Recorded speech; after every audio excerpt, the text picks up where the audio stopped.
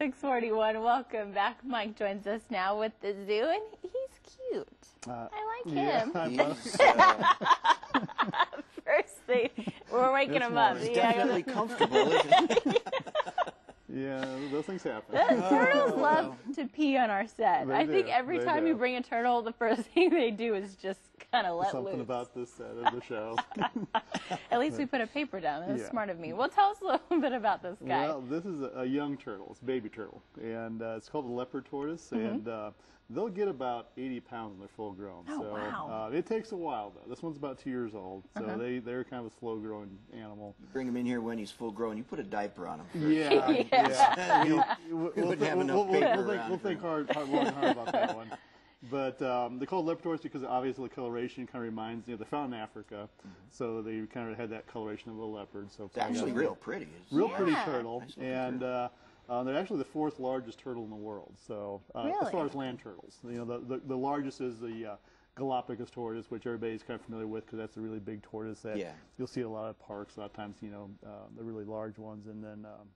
Now, the tortoises you have up there that are very large, is that the Galapagos or is it one of these guys? No, those are actually called spur tortoise. Okay. And they're the third largest. Third largest. Yeah, they get about 100 pounds. So, and they're pretty good size, but those are the ones you do see in pet stores once in a while for sale. And they're tiny little ones in pet stores. So, they do get big someday. So we always tell, folks to, these turtles could live 80 years, and they might get 100 takes a long pounds. time to grow that big, yeah, so make sure you're ready to take care of a long-term pet. But now, I know you have the problems with snakes, of people getting the snakes and they get huge. Do you have the problem with turtles too? People a lot of calling you times about those? people will buy, like the spur tortoises, and they are cute turtles, and they do stay fairly small for a while, but they eventually get too large for some folks to take care of properly.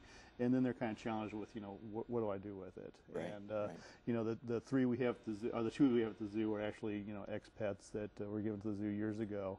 And we get actually quite a few calls and we wish we could help people out with, but we can only take in so many unwanted pets. So we always tell people before they purchase to really make sure that this is something they really want for potentially 80 years. Now, how much would one of these guys cost? Some the animals in pet stores are usually relatively inexpensive because they're captive bred, and there's quite a few of them available. Some of the other animals are a little more harder to obtain, so a little more pricey, and usually you don't see as much as in the pet trade as the more common ones. Now, is he slow? Is that a stereotype? Slower. Okay. And they have this, since they live on dry land, they have that hard shell on top and the hard shell on the bottom that kind of protects themselves. If a predator came along, they can get their legs and head inside, protect themselves from sharp teeth and claws. So they don't really rely on speed to get away from something. Can they feel anything through the shell? I imagine vibration or something like that. But can they actually? Is there any sensory through the shell? Yeah, there's sensory. I mean, the shell is actually bone. Okay. And then it's covered with these plates called scutes that kind of give that coloration and protect the bone. But they can feel pressure. They can feel sensations. And a lot of times kids, a lot of cartoons used to always have turtles that had like little hatchbacks. So kids always kind of grew up thinking that turtles could actually walk out and leave their body, and the body was actually a rock or something else besides their skeletal system. But they're actually attached to the shell. Yeah, it actually incorporates their ribs and their spines, so it's actually part of their body. Oh, well, now, he is cute. We've got some rough weather coming up this weekend. Are you preparing for the cold and the possible snow and stuff? Yeah, the animals all have enclosures they can get into at nighttime where they can get warmth, and during the daytime too if we need to. But you still be open? We're still open unless we allow snow.